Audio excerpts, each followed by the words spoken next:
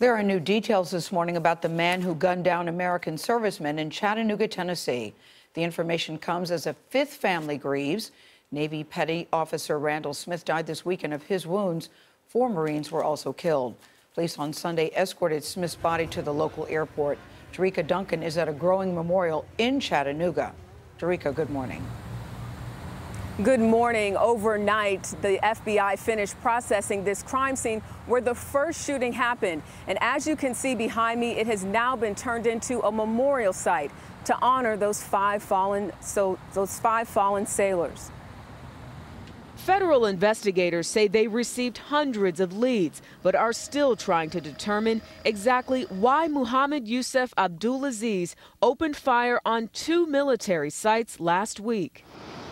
They know he recently visited this public gun range and that the 24-year-old, a practicing Muslim, was pulled over in April for driving under the influence. On Saturday, Abdulazeez's family expressed their shock in a statement saying the person who committed this horrible crime was not the son we knew and loved. For many years, our son suffered from depression.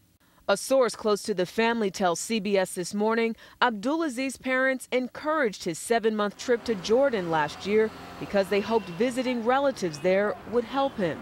Afzal Sheikh, who asked us not to show his face on camera, regularly saw Abdulazeez and his family at the mosque they attend. Did he seem depressed? His family said that he suffered from depression. Well, he might have, but I mean, I didn't see any difference in his attitude, his appearance, action. So just every day, I mean, it was just normal. I mean, like every time I saw him. The shooting left 5 service members dead, including 21-year-old Marine Lance Corporal Skip Wells, who carried on a long family tradition of fighting for his country. His father, Kip Wells. We send our service people into harm's way overseas. And that tends to be when we worry about them most.